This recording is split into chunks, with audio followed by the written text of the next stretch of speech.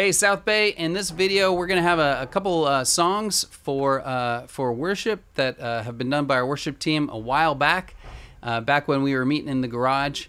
And then I'll come back with a communion lesson and a couple discussion questions you can use, and then one more song to reflect on as we take communion together. So thanks for joining us on the live stream today.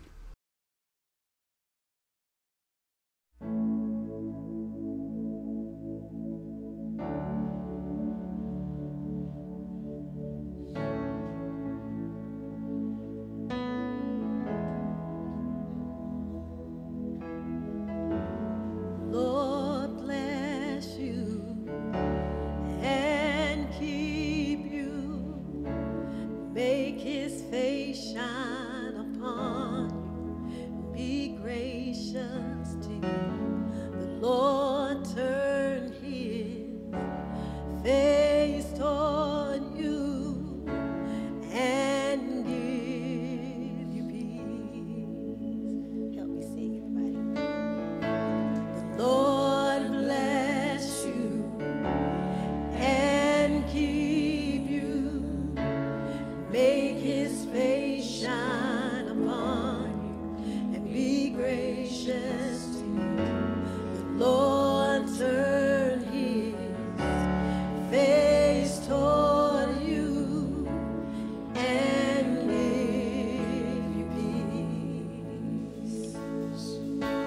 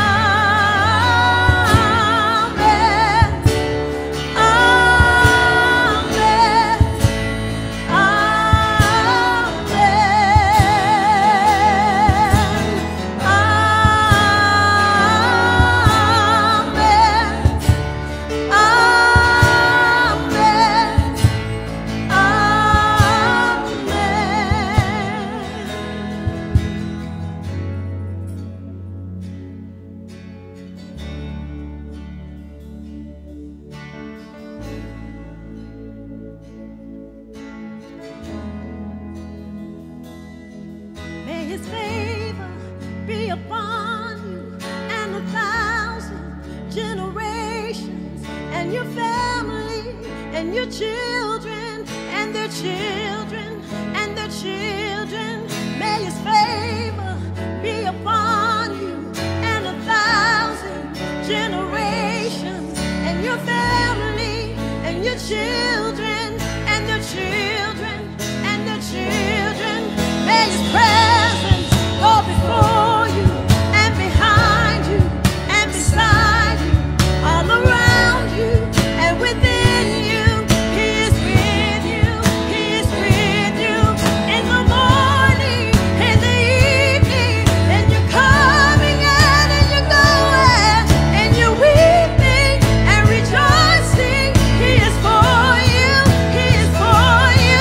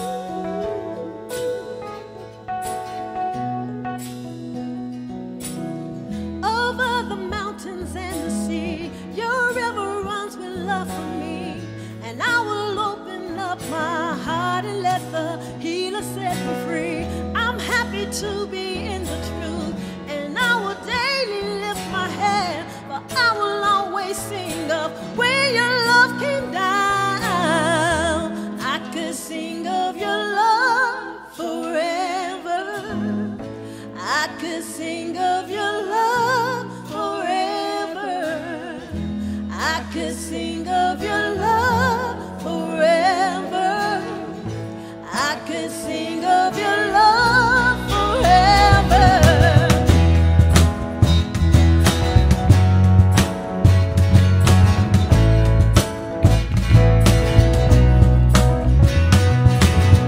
Over the mountains and the sea, your river runs with love for me, and I will open up my heart and let the healer set me free.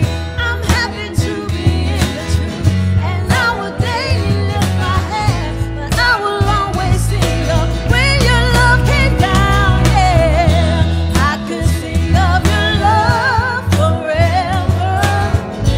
I could sing of your love forever.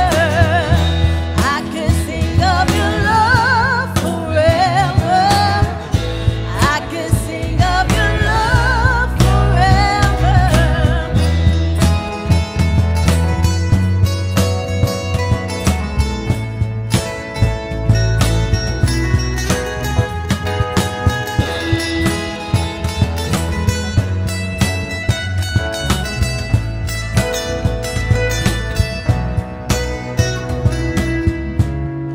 And oh, I feel like dancing. It's foolishness, I know. But when the world has seen the light, they will dance with joy like we're dancing now. I could sing of your love forever.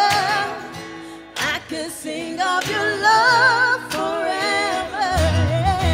I could sing of your love forever. I could sing of your love forever. Sing of your love.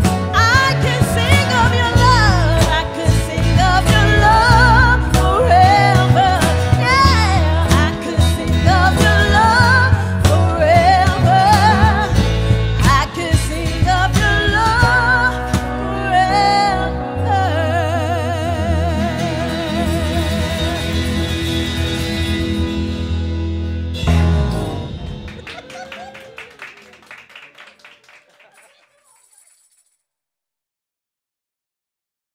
Good morning, South Bay Church. It's great to be with you on the live stream here, and I hope you're having a great house church.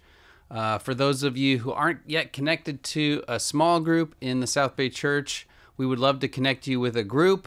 And if you participate in our services and you're in some other part of the world or other part of the country, we would love to get you connected with one of our local churches. So you can meet up with people in your own community. We're a part of a family of churches called the International Churches of Christ, and but we love that you participate with us online, and it's great to be with you. I'm Brian Craig. You haven't seen me here on this channel for several months. My wife and I have been on a ministry sabbatical after 22 and a half years of ministry.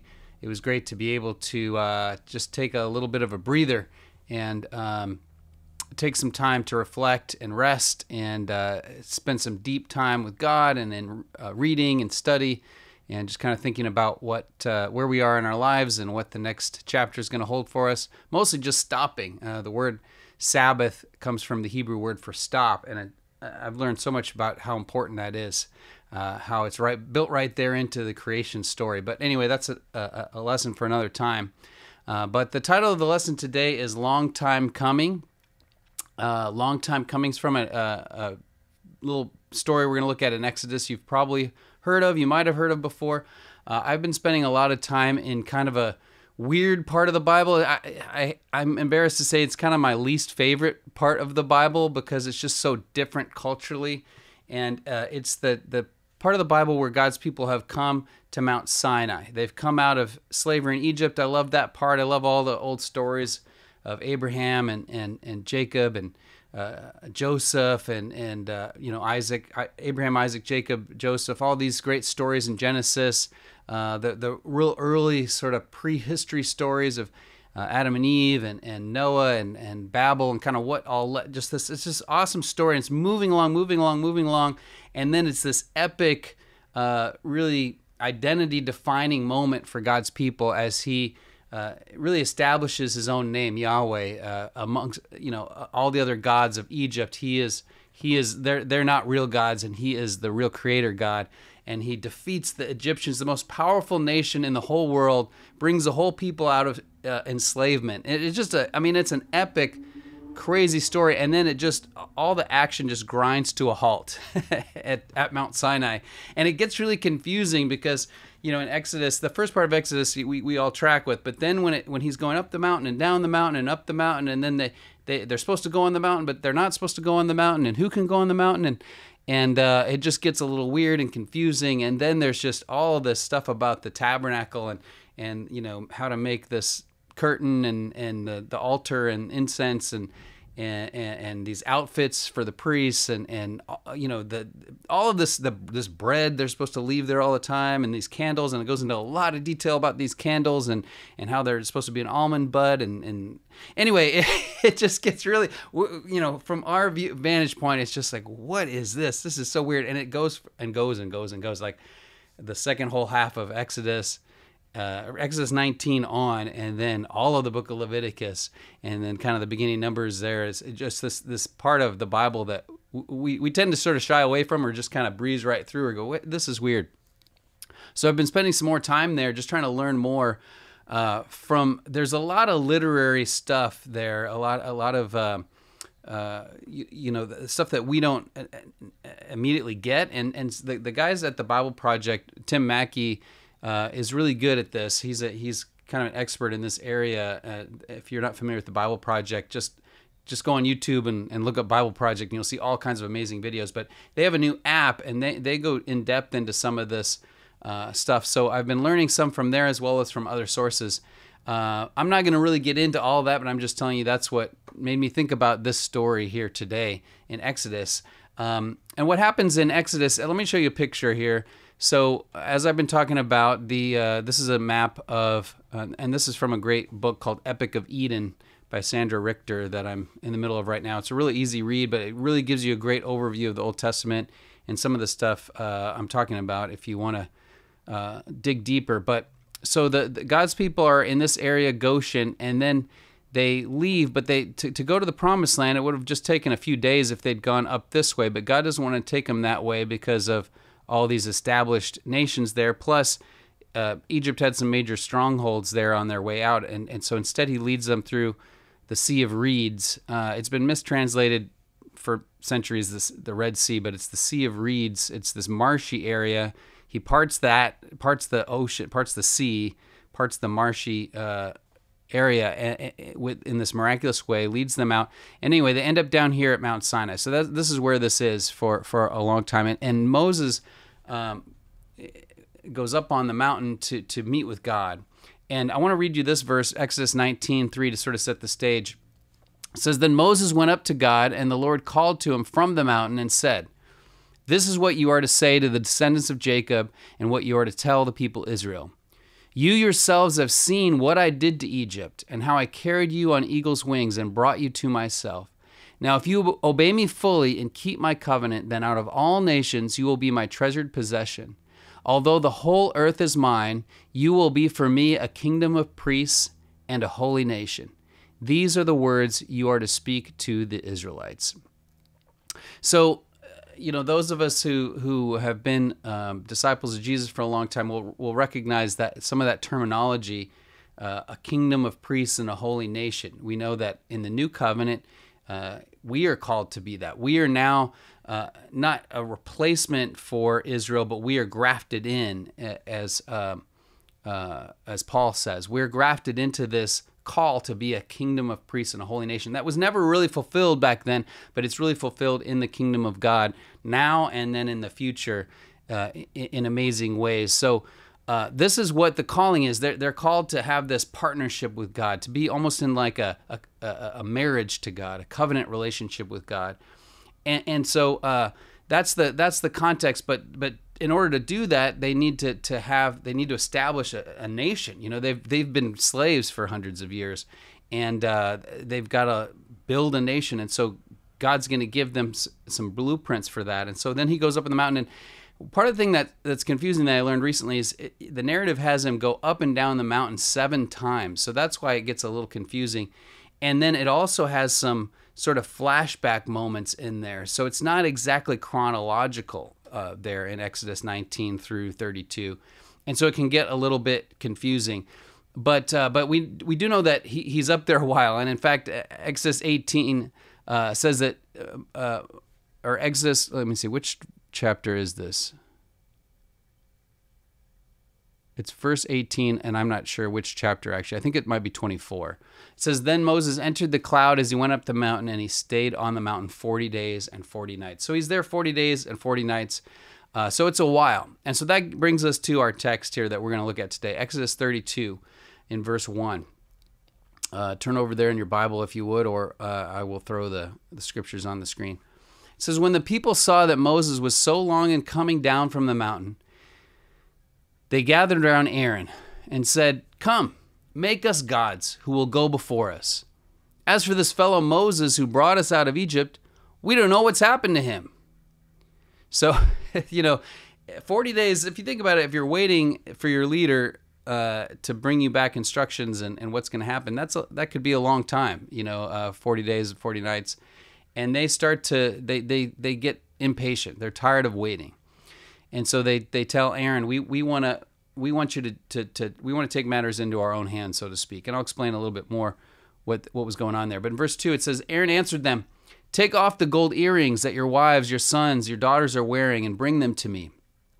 So all the people took off their earrings and brought them to Aaron.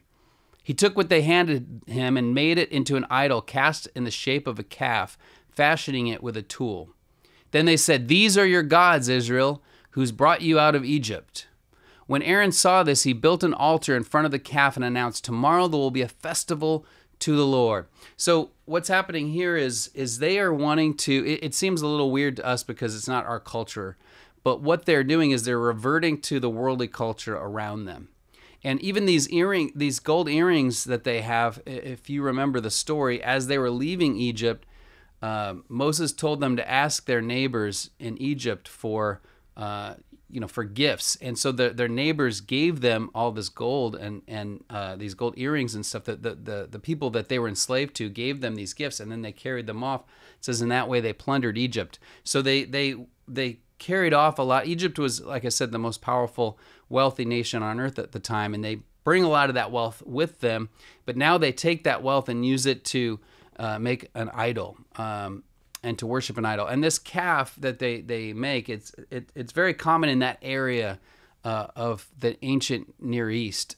You can Google ancient Near East calf or bull, and you'll see all kinds of. It was a very common fertility image or a god image that they would use. And so they're just trying to be like other people. They're trying to be like the world, and they want a god that they can see and that they can control.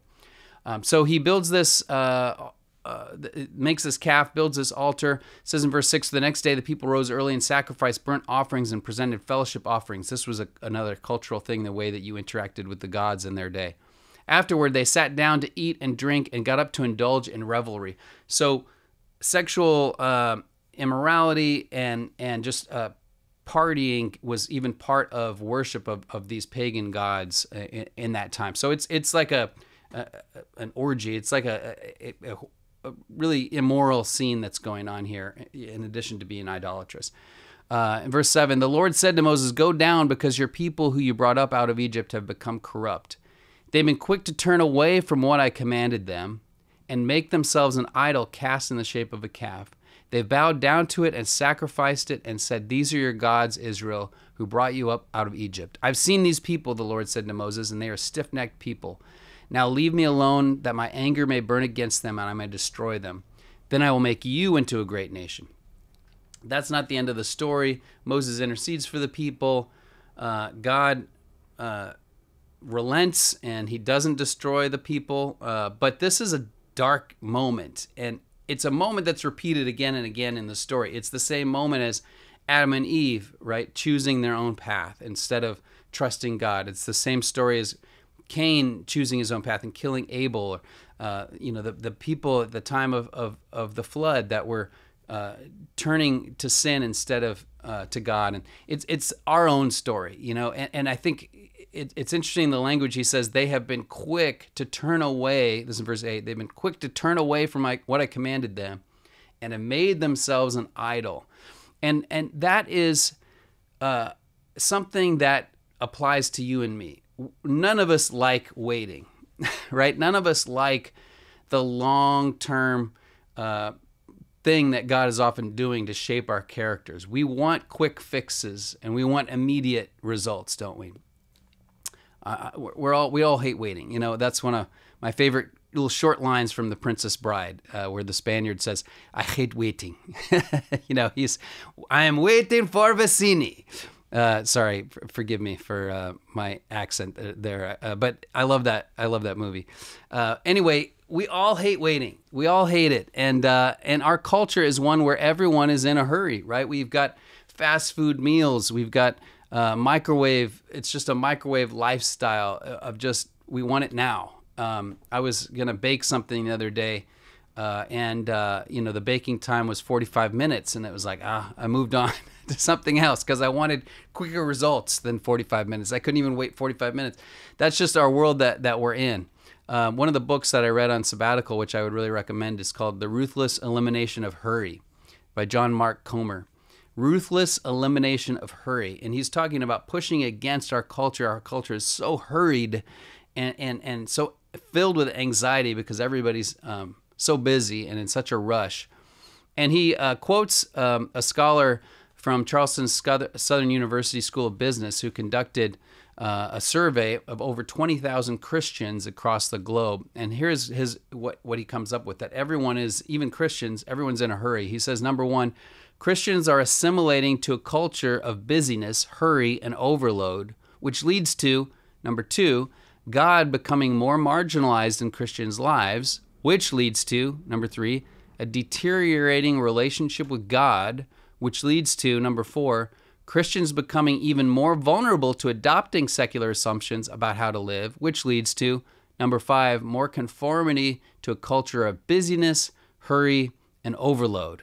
And then the cycle begins again. See, I think it's easy to look down on these Israelites and go, look, God just brought you out of Egypt. Why are you grumbling? As happens before the story. Or why are you so quick to give up on God? Are you kidding me? You're making a gold idol when God, you just saw the plagues of Egypt and God part the Red Sea and God do these amazing things. How can you do that? We can look down on them, but I think all of us are them. That we all have seen God work in amazing ways, and yet we can be quick to turn away from God's commands or turn away from trusting God and turn to what we can control or turn to the worldliness around us. And that's what they were doing. They were trying to be like the world, and we can all do that. One of the things I really learned or have been learning over this time of sabbatical is there's to do just a lot of waiting, a lot of learning to stop, learning to slow down, learning to be still. And it's hard for me because, especially at the beginning, it was so hard for me. I'm so used to always be multitasking, always be doing, and always be on to the next thing, and just to stop and just be, focus on being and not doing was so hard for me.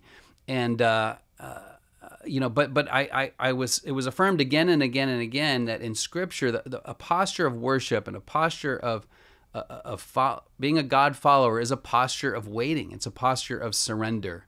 It's a posture of trust and humility, and trusting in God's promises and trusting in God's timing, even if it's not my timing.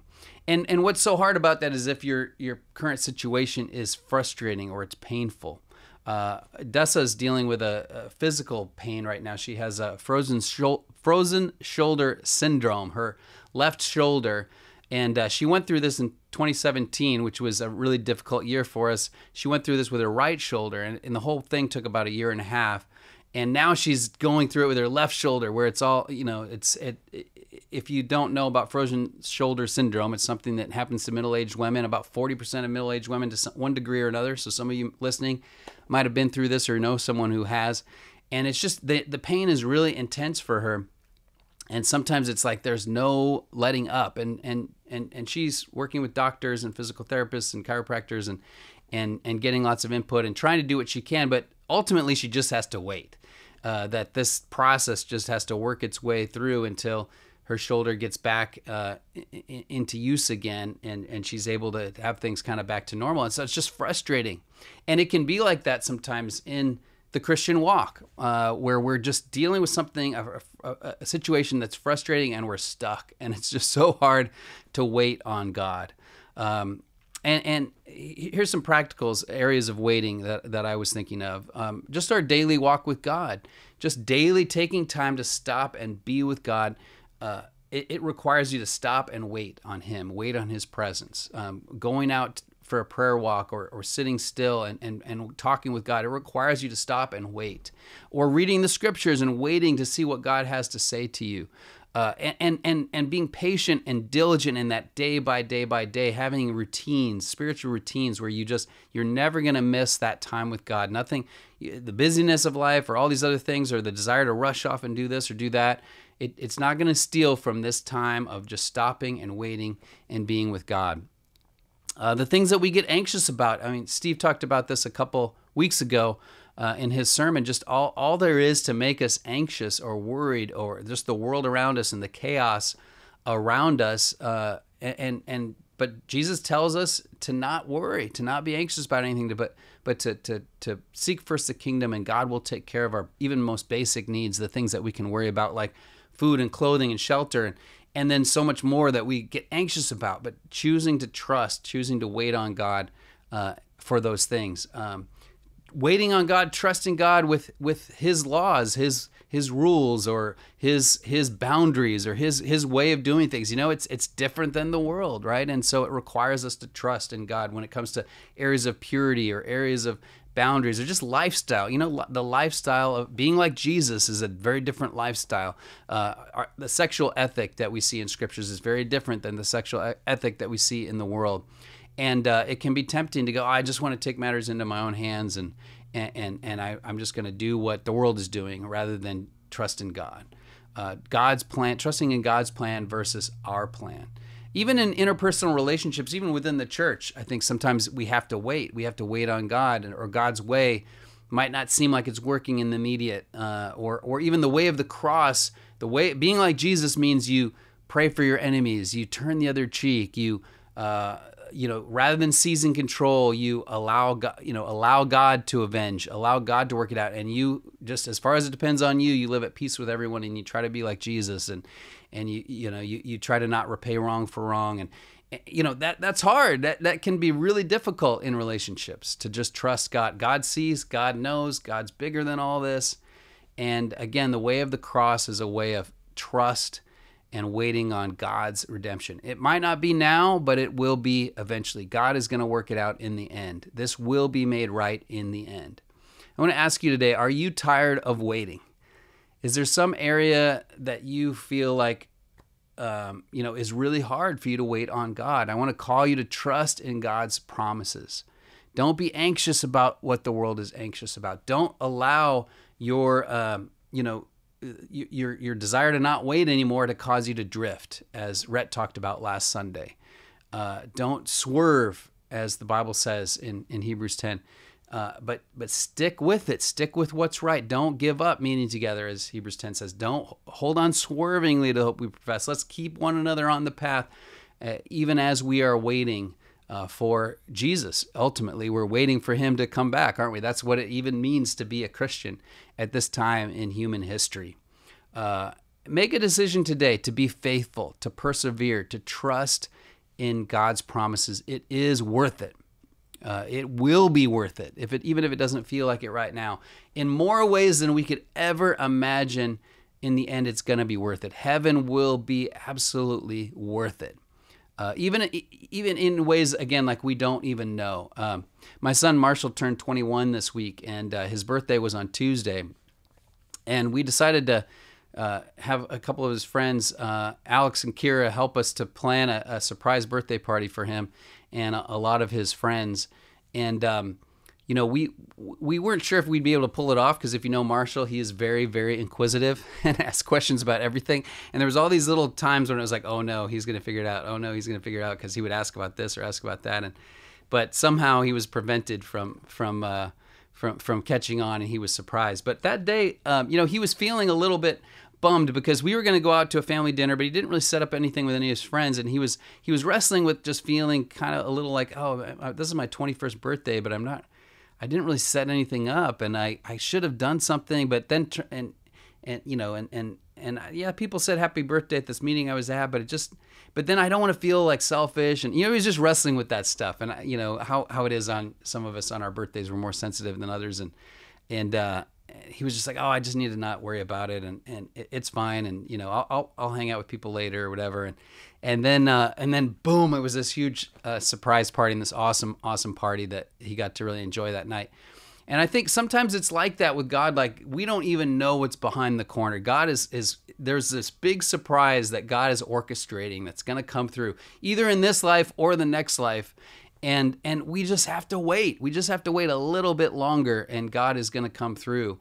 I don't know exactly what the afterlife is going to be like, but I think it is going to be like a big party with our best friends. I think it is going to be connection and fellowship and just being together, delighting in each other and delighting in the presence of God together. So as we take communion, I want to remind you that communion is an active act of waiting. It's active waiting. It's participating in this meal together that reminds us that we are waiting. 1 Corinthians 11:26 says, "For whenever you eat this bread and drink this cup, you proclaim the Lord's death until he comes." That is what we're doing as we take the bread, which is his body, and we take the fruit of the vine, which is his blood. We're remembering his body and blood given for us, and we're just being reminded of our waiting posture, that we are like the virgins with their oil, waiting for the bridegroom to come back. That's who we are as Christians.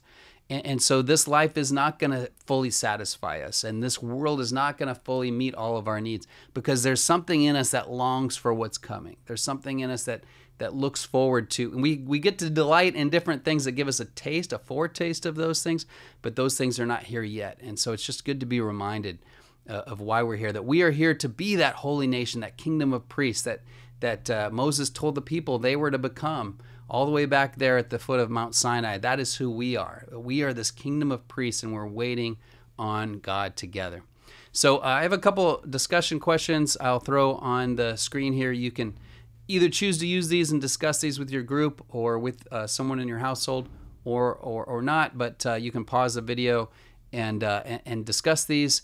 And then another kind of practical thing you might do together is read Hebrews 10.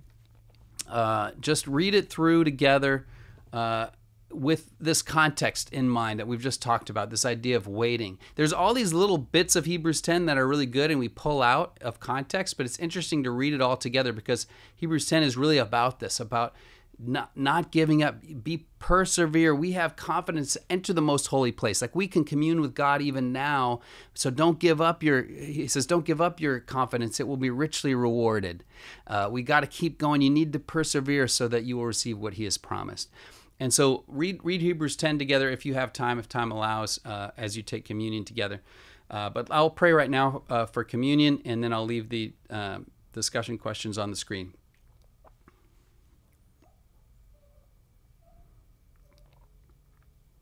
God, thank you so much for this time to remember Jesus. And I know in Hebrews 10, it says even now he is waiting, as it says in Hebrews 10:13. He's waiting for his enemies to be made his footstool. In other words, he is ruling and reigning, but still all of the worldly powers are not yet subject to him. And so the kingdom is coming even as we are praying together and gathering and worshiping. In small ways, you are working in the world and through us to bring the kingdom to those that don't yet know Jesus. And Father, help us to be patient. Help us to be patient with with his coming. I know even in the time of the Bible, people were getting impatient and saying, where is this coming he promised? And yet, God, thank you that your timing is not our timing, and you brought Jesus to earth at just the right time, the Bible says, and I know at just the right time he will return. And we don't know when that will be, but Father, we wait patiently. And we wait patiently as well just on the kind of everyday struggles that we go through and the difficulties that we face just in this life. I know Jesus said in this world we will have trouble, but thank you for the promise that Jesus has overcome the world, and we as well will overcome the world if we trust in you. Bless this time of communion and this time of fellowship and this time of remembering Jesus together. It's in his name we pray. Amen.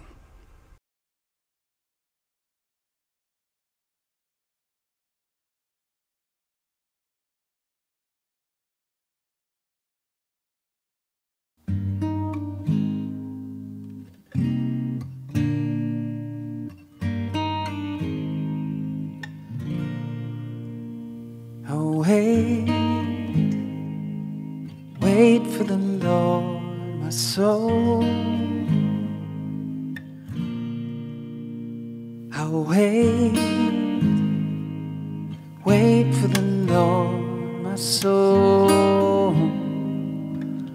Like the morning, I'll wait for the Lord, my soul.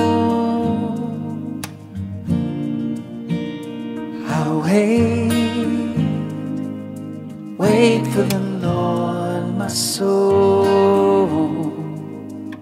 Like the morning, I put my hope in Him, in Him. Redeem me from my sin.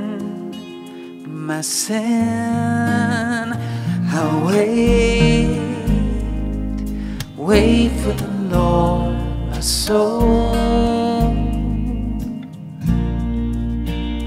I'll wait for the Lord, my soul. Like the morning, His name, His love, His word, His word. We cry, we hope, we serve, we serve. I'll wait for the Lord, my soul. I'll wait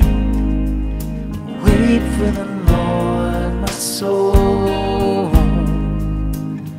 Like the morning, I'll wait for the Lord, my soul.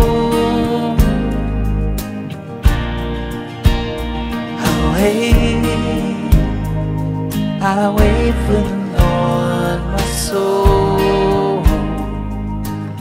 Like the morning, Israel, put your hope in the Lord, 'cause His love never fails. He Himself will redeem our sin. We wait for Him. We wait for Him. I'll wait for the Lord, my soul. I'll wait for the Lord, my soul. Like the morning, I'll wait for the Lord, my soul.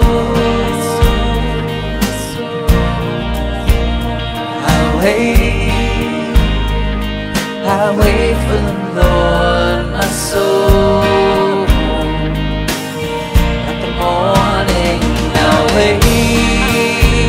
I'll wait for the Lord, my soul. I'll wait for the thorn.